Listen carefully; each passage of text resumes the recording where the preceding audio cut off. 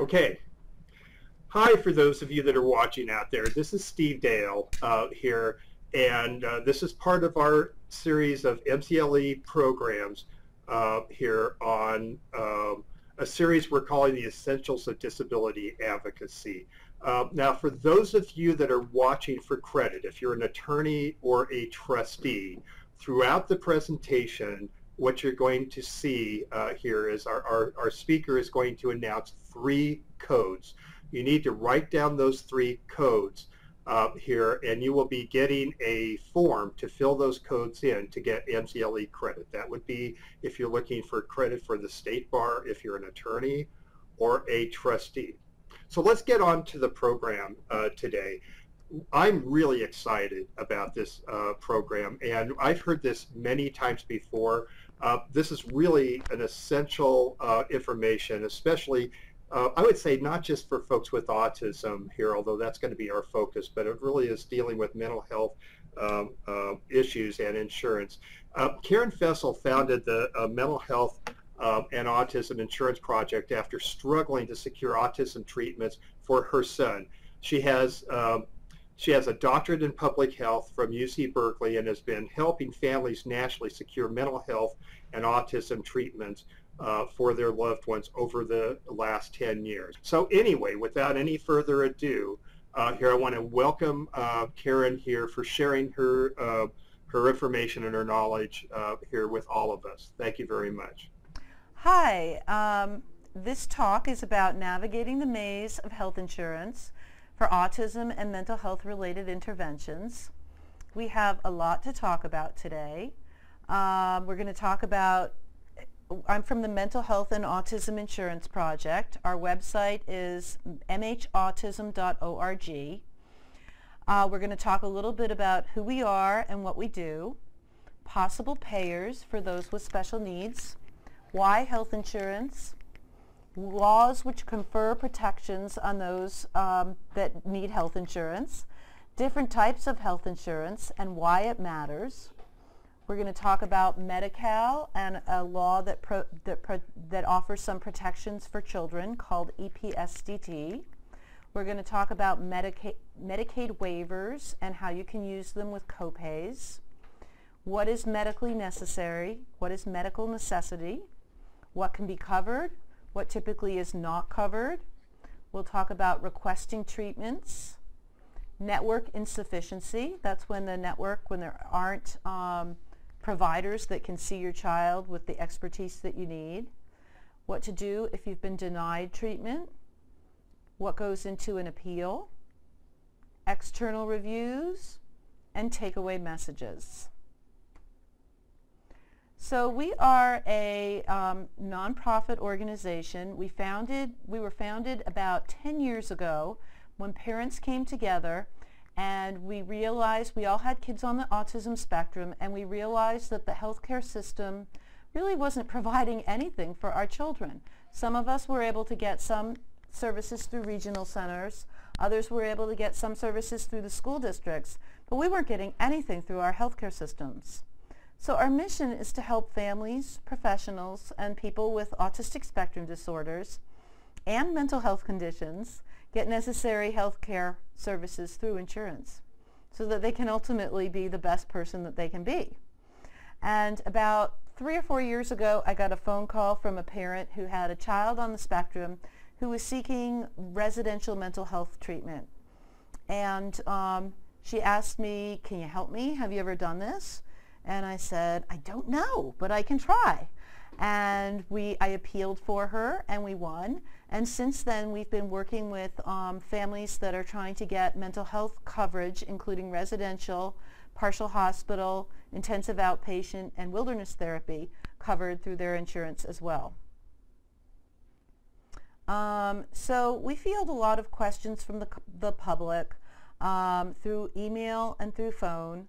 My email is karen@mhautism.org, and we will answer your questions, and we offer a free consult to families and providers or facilities on how to work with specific denials, and we help them strategize. We also will file claims and follow up on claims payment. We write appeals. We do a lot of appeal writing.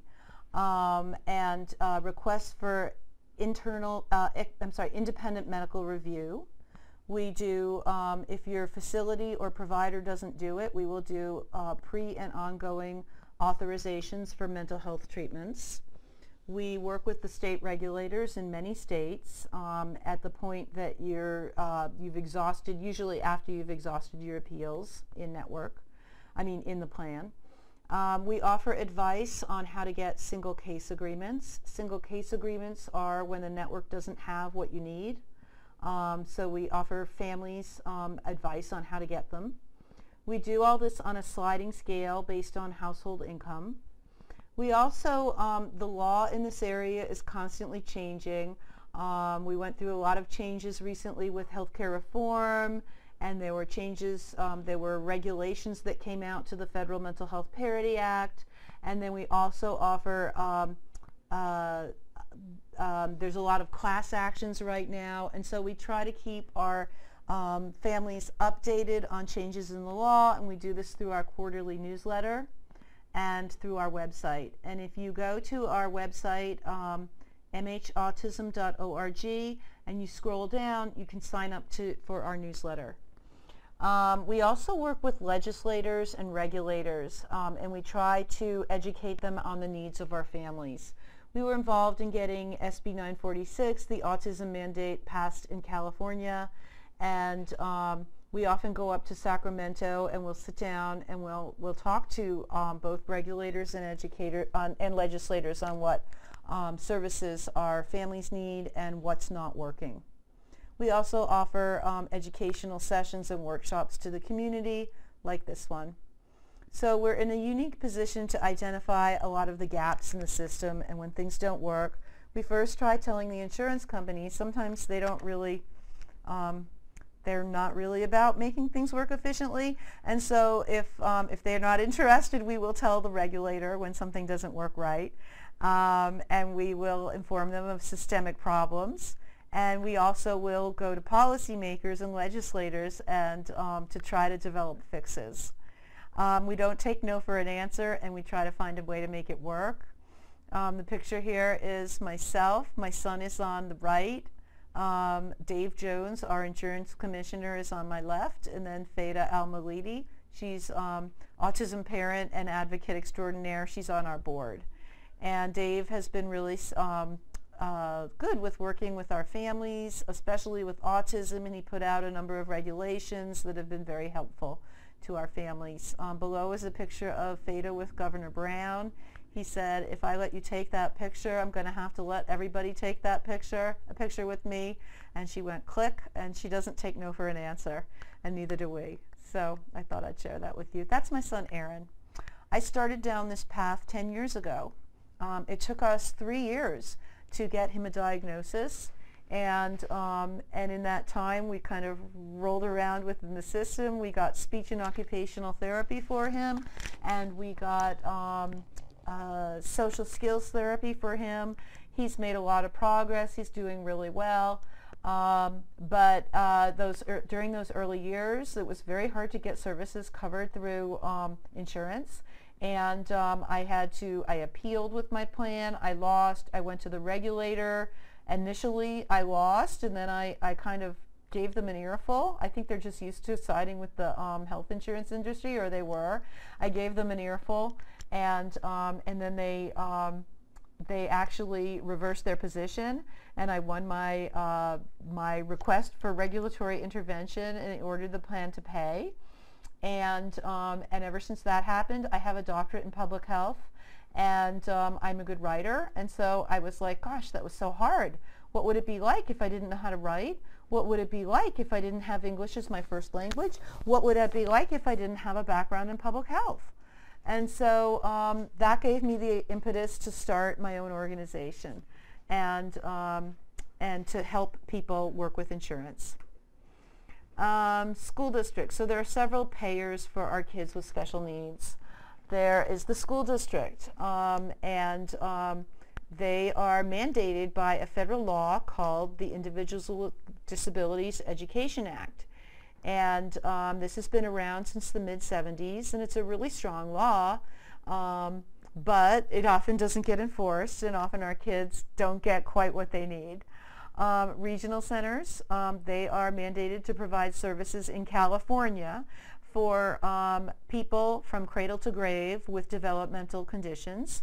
And this includes life skills, adaptive living, deinstitutionalization, and this is protected, their rights are protected by a law called the California Lanterman Act. Well, the health system is a different system, and we're going to talk a little bit about what the laws are that offer protections for people with autism and other special conditions, including mental health. And we're going to talk about it in both the private and public sector. So why all this interest in health insurance? Well, it's a benefit that we pay for. We may pay for it in the form of tax dollars that support Medicaid and even public benefits for public employees. We pay for it. We may pay directly. We may write a check every month to the insurance company, or we may pay for it through our salary, through like deductions every month. Schools and regional centers are supposed to pay to use generic resources first. And regional center especially, they're supposed to use generic resources, and insurance is a form of a generic resource that is available. Autism and mental health conditions are medical conditions. Standards of medical necessity are higher than educational standards. We're going to talk about that later, but educational standards really involve providing an appropriate program, whereas medical necessity standards include alleviating your disability and addressing what isn't working right in your body. Mental health is one of 10 essential healthcare benefits that are required to be covered through the Affordable Care Act. So specific laws that offer protections to people with mental health and autism conditions. The Federal Mental Health Parity is a great law. It's FMH, it's Federal Mental Health Parity and Addiction Equity Act. It was enacted in 2008 in the final days of the Bush administration in the stimulus package. It went through in the stimulus package of 2008. And it basically requires that mental health be treated the same as medical surgical conditions with respect to copays, coinsurance, deductibles, and visit limits. So those are all the quantitative limitations. However, there were two sets of regulations that came out afterwards that addressed non-quantitative treatment limitations. And these regulations basically require that a broad scope of therapies, including intermediate forms of mental health treatment, be covered. And they specifically named residential treatment, intensive outpatient, partial hospital treatment, and outpatient treatment. Federal law extends to nearly all plans. So this is a federal law. It used to be it only covered those that worked for employers that had 50 or more employees. But with the passage of the Affordable Care Act, it extended to nearly all plans, including those that you buy on the exchange, individual plans, and small group employers. So the state autism mandates. Many states have specific mandates that require people with ASDs to be able to get medically necessary treatment to maximize their functioning to the greatest extent practical. And these mandates, they're now in about 45 of the 50 states have these mandates. And it impacts only fully funded plans. Those are state regulated plans because they're state laws. So if you have a certain type of plan called a self-funded plan, it may not have an autism mandate. EPSDT is a special federal law that covers children on Medicaid, and it stands for Early Periodic Screening, Diagnosis, and Treatment. This law has been around since, I believe, the mid-70s, and it's a special federal law, and it requires that children with certain kind of mental health or developmental conditions and other medical conditions as well, be screened. If they don't pass the screen, then they need to be assessed and diagnosed. And then once they get their diagnosis, their condition needs to be treated. And it applies to many conditions, including mental health and developmental conditions. So it's a great law, and it's really, it has some really good protections. However, there aren't enough lawyers to address it and make sure that it gets enforced. So if you're a lawyer out there listening, we encourage you. This is a field that needs more people than there are. Other provisions within the Affordable Care Act allow external medical reviews, no exclusions for pre-existing conditions, no maximum limits on payments, and many other consumer protections. So there are several basic types of plans, and we're going to talk about them today. One way that you can find out what's covered is get a copy of your policy manual. And this is usually about a 100-page document. If you have a self-funded plan, it's usually called the Detailed Summary Plan Description. And you can usually get it by logging on to your employer website and with an employer ID, and then you can download it. Sometimes you might have to ask your HR, the HR company, for a copy of it. It's supposed to be updated at least every 5 years, and there are supposed to be addendums when the law changes. If you have, and it usually applies to large private companies, large companies. So if you work for an employer that has more than 500 employees, there's a good chance you have a self-insured plan. If you have a fully funded plan, it means it's regulated by the state. Usually the state you live in, but it could be the state that your company is headquartered in. And most small plans, small employers, if you work for a company that has 100 or fewer employees, chances are they have a state regulated or fully funded plan. It can be downloaded, the manual can be downloaded from the insurance company website after you log in with your ID, or it can be, sometimes you can get it from the employer. Parent can also ask HR for a copy. Medicaid and federal and state government plans, like if you work for the federal government or your state government, or if you have a Medicaid managed care organization, usually those are publicly available and you can Google them. So if you're helping a family with an appeal, it's a good idea to request a copy of the plan manual, explain the rules around appealing, and it explains the rules around appealing, and it can serve as a guide. It explains the rules around filing claims, what's covered, what's not covered, etc. So self-insured plans, employers are the insurers. They actually pay out the claims. Insurers are the third-party administrators. They administer the plan. Self-insured plans common among large employers, more than 1,000 employees. Who's responsible? It really depends whether your employer is calling the shots or the health plan is calling the shots, and it depends on the contract that they have with each other. It's typically governed by federal law, and there's a federal law called ERISA, the Employment Retirement Income Security Act of 1974. It's a law that pertains to benefits that you get through your employer. The ACA also has some, is responsible for some of the federal laws that govern how self-insured plans are practiced, and also the Mental Health Parity Addiction Equity Act applies to self-insured plans because it's a federal law.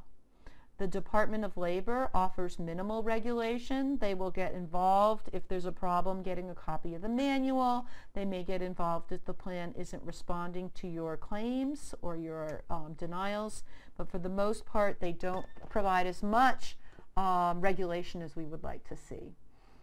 Self-insured plans, more about that. Why does it matter if your plan's self-insured? Well, if there are disputes, sometimes the employer can step in and help. They can say, you know what, This is really important to us. It's important that you provide this benefit, and we want you to pay the claim. But if either one of them, the insurance company or the employer, is determined not to pay it, it can be hard to get them to pay it. If there's a dispute about medical necessity, after appealing inside the plan, you do have the right to go to external review. However, the reason there's a kangaroo there is that these reviews are paid for by the employers, and they can be difficult to overturn. We've done it. We've won some of them, but it's just not the norm. Litigation is sometimes a better option. After you've exhausted your internal appeals, if you have a dispute about medical necessity, which is why we need more lawyers to work in this field. Ask your employer to help if you're being denied for something that you need. The autism community has been able to locate other people that were covered by the same employer. They go together, they've spoken up to their employers, and many of these companies have adopted behavior health benefits for children with autism because the families have gone to the employers and told them that this is a benefit that they really need, and they value their employees. So it can be done. So for self-insured plans, federal mental health parity applies. However, they often exclude or limit treatments for autism, and we still sometimes see exclusions for people with developmental disabilities. To an extent, they get to decide what they're going to cover, and to an extent they don't. And some of these companies have been recently sued for failing to provide behavioral health benefits for people with autism. And there have been some cases, especially in Washington State. I believe was it Lockheed? No, it was Boeing got sued, and that suit was successful. And also T-Mobile was sued, and that suit was successful as well. So this is another area where we need more lawyers to take these cases to court. Some plans have explicit exclusions for wilderness therapy. If there's no exclusion, then they really shouldn't be excluding for them. And we've been seeing a lot of court cases as well in this area where the companies that are excluding wilderness therapy are getting taken to court, and there are several open class actions right now.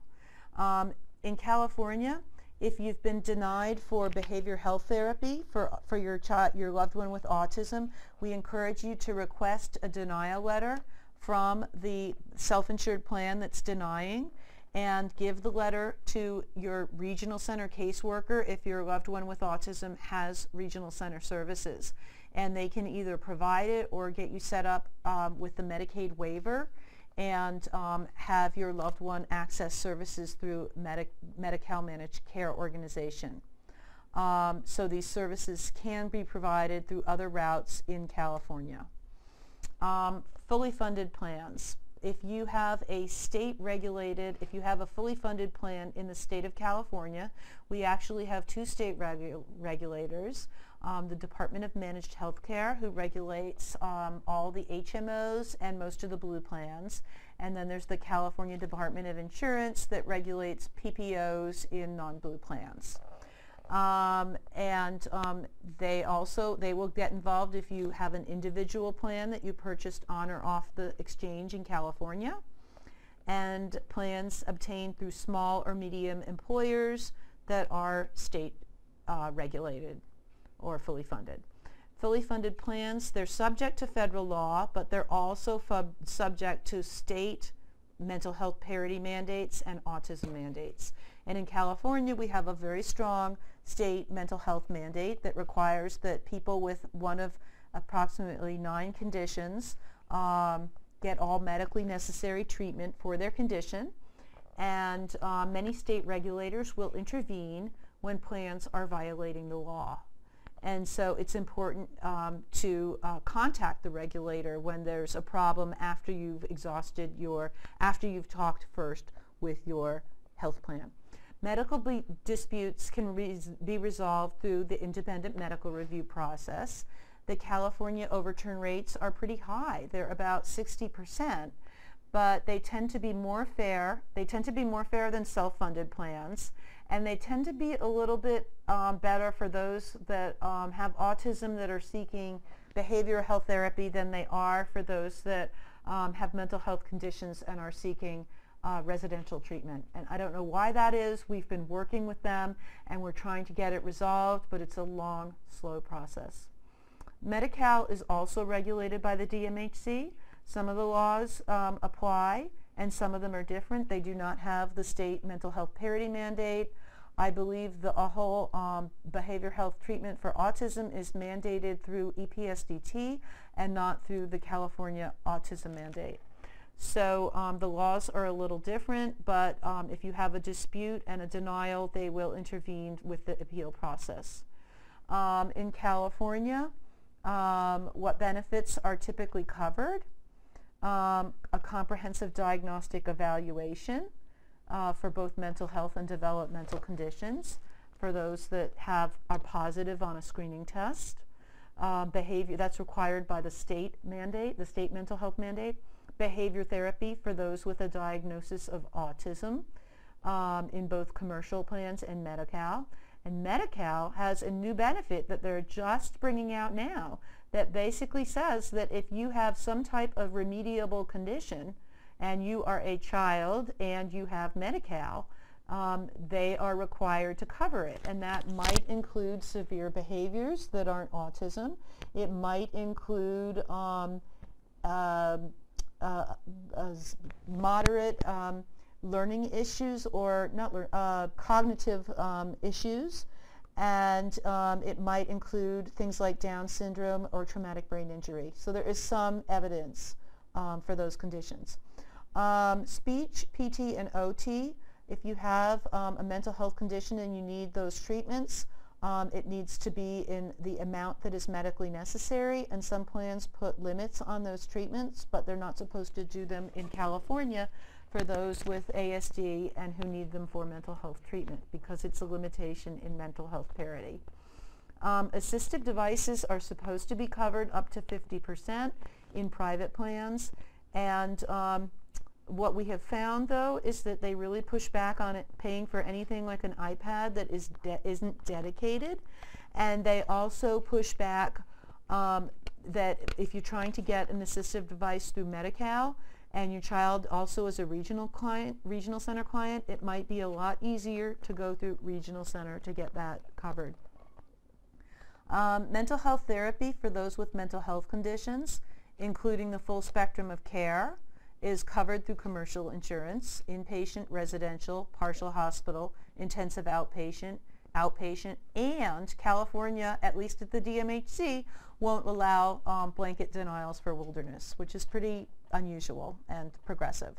For Medi-Cal, it really varies. What you can get varies by county. It's all done through the county mental health system, and I know that a lot of this has been worked on by Jim Bell and the Senate Select Committee on Mental Health. They're trying to reform that, but there's still a lot of variation in what services you can get by county. However, whether it's covered or not, it must be medically necessary in order for a service to be covered. And what that means is a complicated thing that we're going to talk about in a later slide. What's generally not covered? Treatments that don't have a lot of evidence. That would be peer-reviewed controlled research. They like meta-analyses. They like position statements by professional organizations that have expertise in the area. Therapies for learning issues which benefit the school but may not benefit other environments.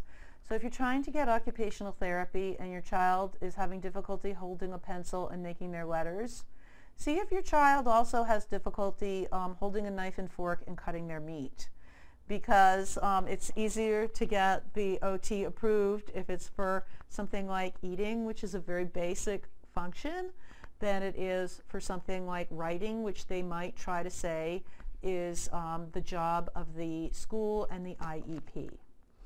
Biomedical and alternative therapies. The doctor visits for these sessions may be covered if you have a PPO, but treatments and labs and stuff are not. And we see a lot of this in the autism community. We might see enzymes, we might see, we used to see more of chelation and other types of treatments that, and it may be difficult to get these therapies covered through insurance. Long stays in inpatient, residential, partial hospital, and IOP may be challenging. And there are a variety of reasons for this, and we would argue that as long as they continue to have substantial need and they're making progress, they, you know, and they're continuing, you know, that there's still a real need for it, that it's worth it to fight it. And this is an example of something that just hasn't come as far as we'd like to see. But we're still working on it, and we're still fighting those denials. Wilderness therapy in many plans is not covered, but there are many class actions that are open, and if you're trying to get it and you've been denied, we can try to connect you with some of those class actions. And other things that aren't covered is anything that can be argued not to be medically necessary. And they can make arguments, and they've gotten pretty sophisticated, and so have we. So how to tell if a plan is self-funded or fully funded? Well, you can look at the back of the card. Down here highlighted, it says insured by Horizon Blue Cross Blue Shield of New Jersey. Insured by a health insurance company means it's fully funded. This one's fully funded in the state of New Jersey. On the right, we have a big company, JP Morgan and Chase, and it says administered by Cigna Life Insurance. You might see ASO benefits only, and that's code for self-funded. So certain states have laws. It would be really nice if California had a law mandating that they put this information on the card, because it can save you time to try to figure it out. Another way to tell is look in the plan manual. Look in the table of contents. If there's a section about the state regulator, yeah, it's probably a fully funded plan. Or you can call the number on the back of your card, member services number, and ask. Or you can ask your HR person. And then another way to tell is, well, why does it matter? It matters because you can get more legal intervention from your state regulator if there's a problem, and they do more active enforcement. And if you're possibly in a plan that's regulated in another state, the naic.org/state_web_map, it tells you what states, what agency regulates the insurance in that state. Self-plans are minimally regulated by the Employment Benefits Security Administration. It's a branch of the Department of Labor. As a general matter, it's variable, but we have found as a general matter they tend to not get that involved. Office of Personnel Management. If you work for the federal government, there's chances are that you are in a plan that is administered by them, the Office of Personnel Management. And they had some changes that went through effective January 1st, 2017. They required that residential treatment be covered in all of their plans, and they also required that behavioral health therapy for autism be covered in all of their plans. So that was a big step. I think it was a step towards becoming conforming with federal mental health parity laws. They also provide speech and OT, but they do have limits on the number of sessions, and they tend to want to see a lot of improvement. They also, for many of these treatments, they may have strict requirements for pre-authorization. So you want to know if your plan offers that, and you want to look in the manual and see if you have to get pre-authorized to get any of these treatments. And if you do, you want to go in ahead of time and ask. You have a choice of many plans, and it's worthwhile to read the manuals when choosing. TRICARE, if you have benefits through TRICARE, they provide for ABA through the Autism Care Demonstration Project, and they may have different levels of copay by whether or not you're retired or active. For mental health, they offer up to 5 months of coverage for residential treatment, which can be great, but they only offer it if you are in the TRICARE network or a TRICARE approved facility. And so there's a fair amount of hoops that facilities have to jump through to get that status, and we encourage you to investigate it before you enroll your child, because it can be very difficult to get exceptions. Not so difficult to see an individual provider that's not part of that, but for facilities, yes, we found it's very difficult to get those exceptions. So it's important to know that before you go in. Other government entities, if you work for a local government, not the state, local county, your plan could be fully funded, or it could be self-insured, or you could have a choice. With CalPERS, you actually have a choice. The HMOs are regulated, are state regulated, and the PPOs are self-funded. However, they both in CalPERS, they cover residential treatment, and they cover ABA, and that's effective, I think, 2014. Fully funded plans may offer more protections because they are subjected to federal mandates and the regulator will intervene. Self-insured government plans and religious organizations may be exempt from ERISA, which is that federal law, and they may opt to be exempt from federal mental health parity. So it's important for you to know that and to look in your plan manual and see if they make any reference to covering mental health care. Some plans offer ABA benefits and mental health benefits, some don't, so you want to read your manual on that. So if you are getting MCLE credit for this is a number that you want to write down, and you want to fill it out on in the proper codes for each section. Okay, folks, 4676. We have 2 more of these. Medicaid. Medicaid is a combined national and state program. Medicaid provides mental health in most states. They do in California. However, it's carved out to the county for those with moderate to severe mental health conditions, except for autism. Autism is treated within the MCO, which is the Managed Care Organization. If you have fee-for-service Medi-Cal, then you may need to go through your regional center if you have an ASD condition. If you have, it can be complicated to get services if you have fee-for-service Medi-Cal and you're trying to get mental health services. You may be able to go through the county as well. But what is available varies from county to county. Federal government got sued in 3 states for failing to provide behavior health treatment to children with autism.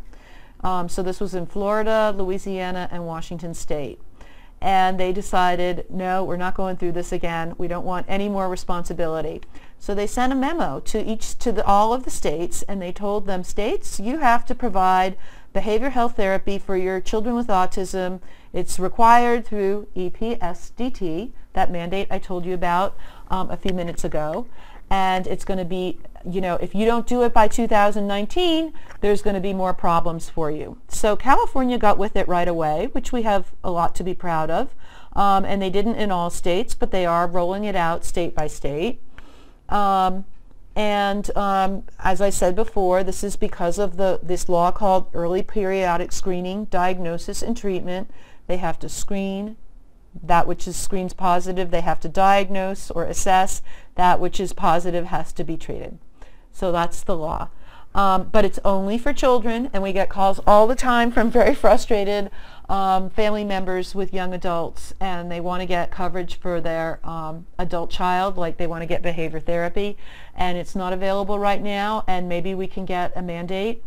It's something on the horizon to strive for. Okay, in California, I said this before, effective July 1st, Medicaid was broadened to allow behavior health therapy to address those with other remediable conditions.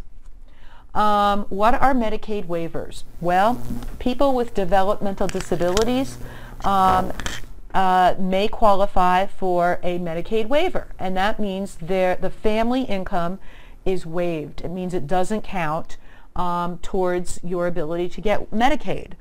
And you can get these if your child qualifies or your loved one qualifies for regional center. You can get it through regional center.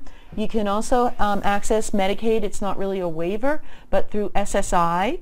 And there are also other paths to Medicaid. It can be used as secondary insurance. If you have like a loved one under age 26, they might stay on their parents' insurance till age 26. And it will cover co-pays if the provider works with Medicaid and the commercial plan that you have. So they have to be in network with both, and then it can work. You're not supposed to pay any co-payments. And it often works if your loved one needs to be hospitalized, because a lot of hospitals do accept Medicaid. And it also works, it can work with pharmacies if the medication is on formularies of both plans and the pharmacy works with Medicaid, which most pharmacies do. The other thing about Medicaid waivers is that it can offer access to in-home support services, which is something that you can get if you have usually a moderate to severe level of developmental disability. But for regional centers, you don't just need an autism of diagnosis, you need a moderate to severe level of developmental disability. Now, it does vary by region as well. Some are more permissive than others. But you usually can't get the waiver until after age 3. So this is the slide on medical necessity, and there are multiple definitions.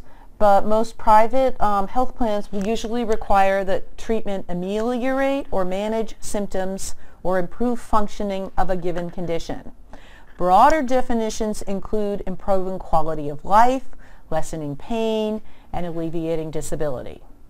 EPSDT, that Medicaid law for children only, they have a higher standard. They must maintain a level of functioning and prevent deterioration. School districts require an appropriate program, so that's a totally different level. They don't have to totally address the condition, and so that's another reason why a lot of families work with insurance. But health plans sometimes have more stringent definitions of medical necessity. Sometimes they demand a formal diagnostic assessment. Sometimes they want clearly articulated treatment plan with goals, and they often want a clear plan for discharge because they want to know how they're going to get you out of the treatment before they approve it. So evaluation of progress through ongoing reviews by phone or in writing. This is a process, and it happens on the medical side as well, called utilization review, where they review what's going on. And for behavior therapy, it's typically every 6 months. Sometimes we see it every 3 months. For residential treatment and other forms of mental health therapy, it can be every few days. It can get really onerous. And sometimes they require clinically meaningful progress, especially for those with severe challenges. This is something we've seen with kids with severe autism. They want to make sure that it's meaningful, whatever that means. And so we tell providers to keep the goals focused on treating the condition and stay away from academic areas, as they may try to argue that this is something that the IEP needs to address. So with insurance, it's sometimes a fine balance between progress and need. They want to see some progress, but also continued need for care. They can say that you've made too much progress and you no longer need treatment, or that you're mentally stable and no longer need treatment, or that they can try to say that you've made so much progress that you've made too much progress, or that you have not made enough progress and you're not benefiting from the therapy. So they can cut you off either way. And for behavior therapy, we tell providers that making adequate progress towards discharge should mean that they're approaching age-appropriate levels, milestones in most areas, or functional independence if they're older. For residential treatment, they often want to see that the program is needed for safety, medication adjustment or stabilization, and that's why it can be harder to make the argument over time. Now, we often dispute this, and most standardized measures will tell you that this is something you want for inpatient mental health, and that's what we argue. We argue these standards are for inpatient, not residential, but they often push back. So sometimes they discharge after 30 days regardless of what is going on, but we fight those. Requesting treatments. For most plans, you can self-refer within the mental health network. And so you want to call the number on the back of the card if there's a mental health number and find out who is in the network that can treat the condition. For PPOs, it's going to save you a lot of money if you work in the network. So we encourage you to go to online for the list. And we also encourage you to call and get names of people from the plan. For speech and OT, if it's in an HMO or managed care setting, you may have to request from your primary care doctor because these treatments are considered medical. For HMOs and EPOs, you must stay in the network unless the network is insufficient, and we're going to talk about that in a later slide. For behavioral health therapy and residential, providers often must call to pre-certify, and they have to request written documentation and an authorization number. So if you don't pre-certify, sometimes the plans have a financial penalty and others will deny outright, but if they have that financial penalty, sometimes it's a small amount compared to what you're paying out for behavior therapy or residential treatment. And so it's definitely worth it to find out if you're in a plan that has that, especially if you didn't or the provider didn't call and pre-certify. So whenever you call the health plan, you always want to document it. You want to get a tracking number for the phone call. You want to find out who you're talking to. You want to write down the date, any details from the call. And this has saved my clients a lot. Like I had a client where they told me we didn't have to go through pre-authorization. I knew that that didn't make sense, but I took the information down. I wrote down the name of the person. I got a tracking number, and we had to go through an appeal, but in the end we won because we had that tracking number. Okay, this is another MCLE code if you're getting continuing law credit. 2365, you're going to need to jot that down and fill it in the section that asks for it. So we talked a little bit about network insufficiency. If you're in a PPO or an HMO or an EPO, you're going to need, and you need to see someone that's not in the network, you're going to need to make the case that they don't have a sufficient network to treat the condition, or that they don't have any specialists with the appropriate area of expertise.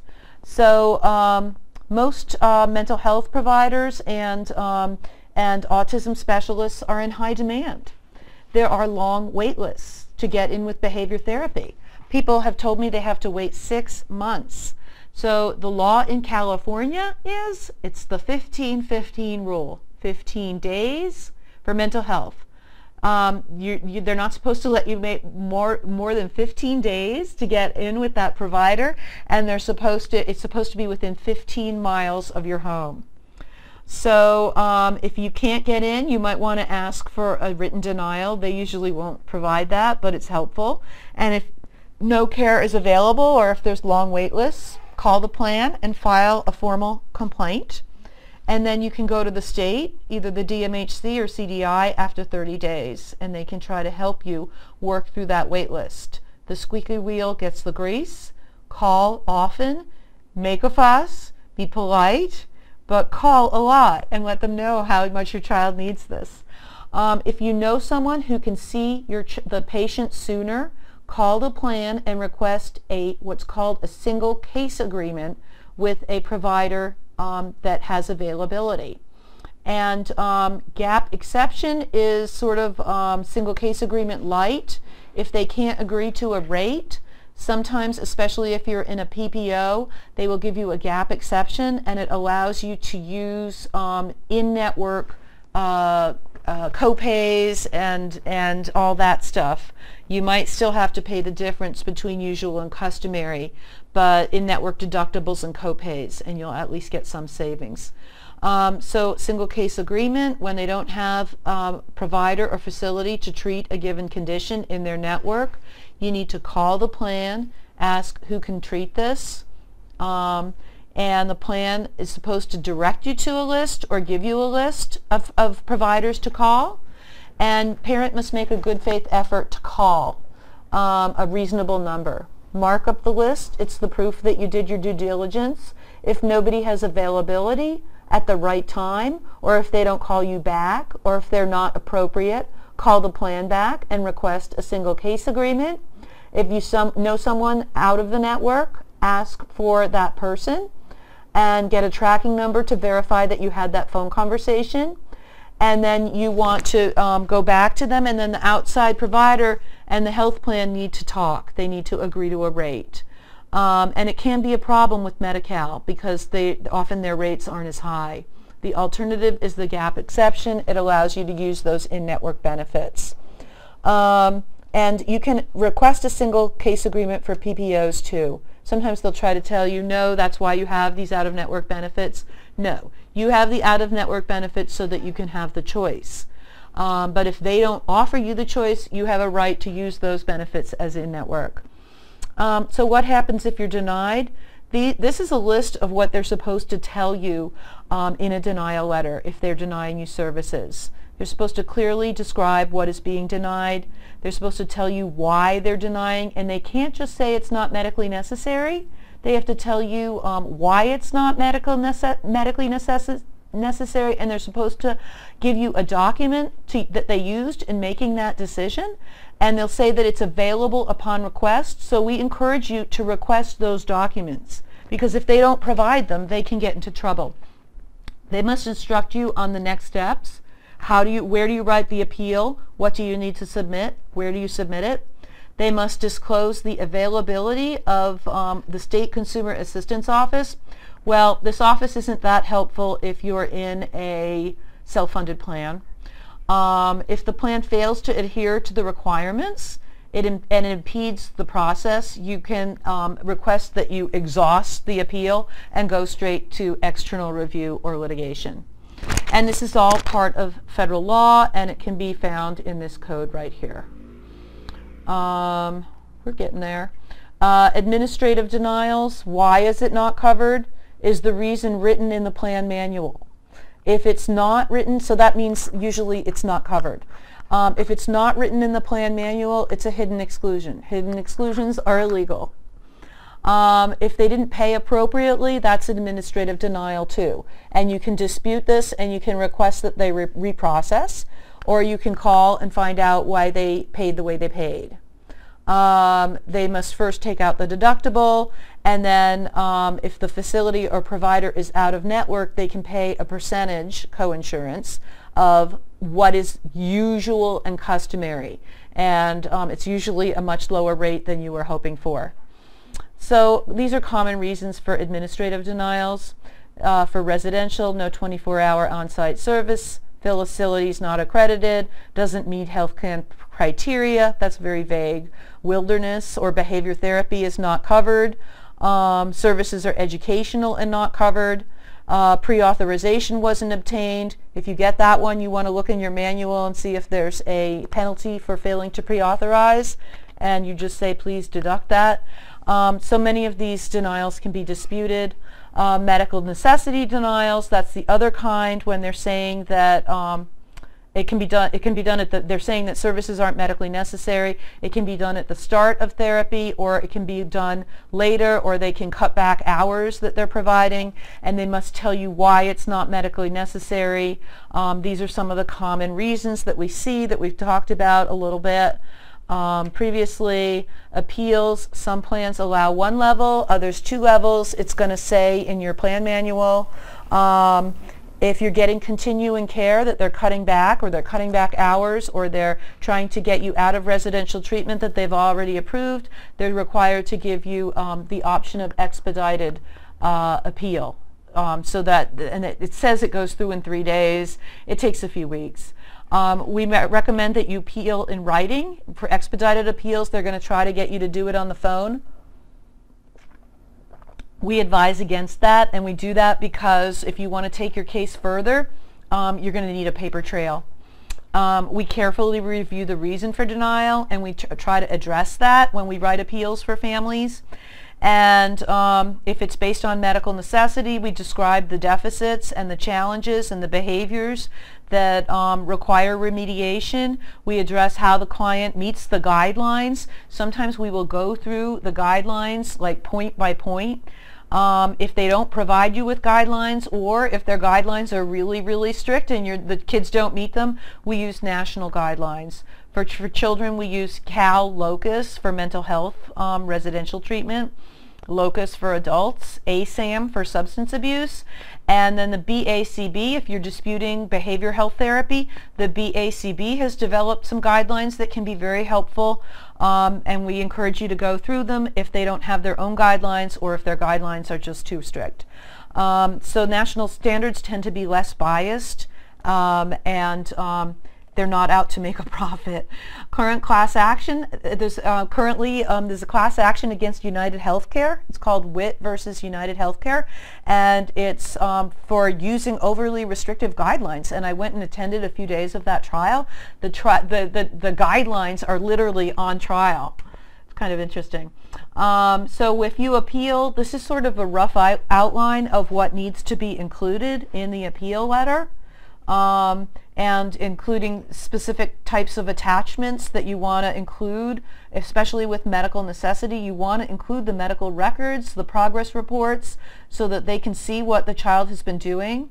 If you have like an out-of-control teenager, you might want to include police reports, letters from therapists, and for continuing care denials, where they cut you off in the middle of therapy, you want to show what's been done.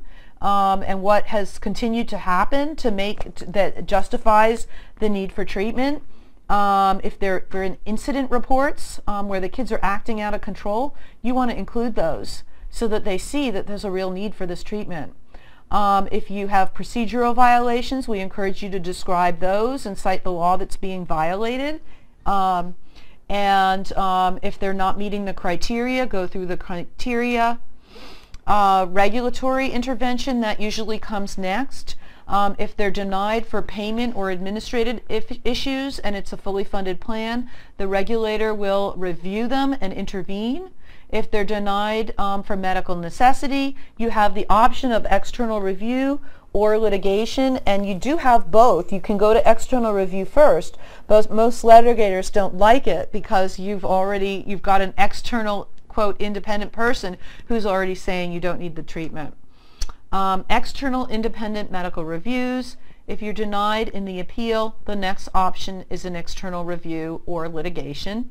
External reviews are available for medical necessity denials, and they go out to an agency where an unaffiliated medical expert reviews the appeal and reviews the medical documents and makes a determination.